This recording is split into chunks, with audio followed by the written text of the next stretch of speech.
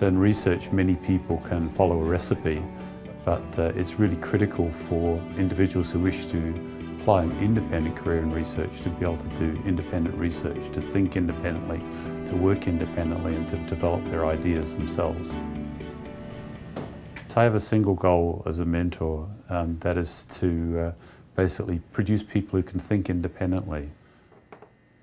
I run a fairly large lab, and over the last 30-odd years I've mentored more than 50 graduate students and more than 50 postdoctoral fellows. He provides you with a lot of space to think about your own ideas, to design your own experiments. So I really appreciate that.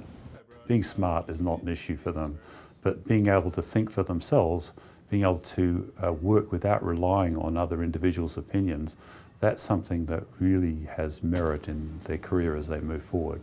So that's the different thing I think about the way I mentor. I ask for that independence from day one. But at the same time, whenever you need his help, he's there to provide you with his knowledge. Hi, Bob.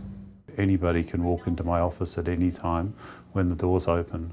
I basically sit down with my graduate students and eat lunch.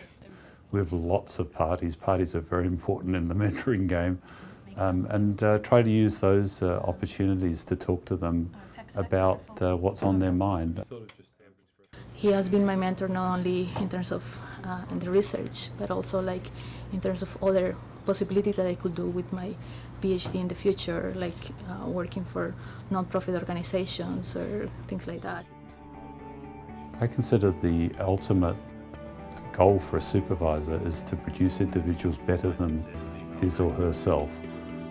Therefore, when I mentor an individual and they benefit from it and I see the development of their careers as I would be ambitious to have them turn out, it gives me enormous satisfaction.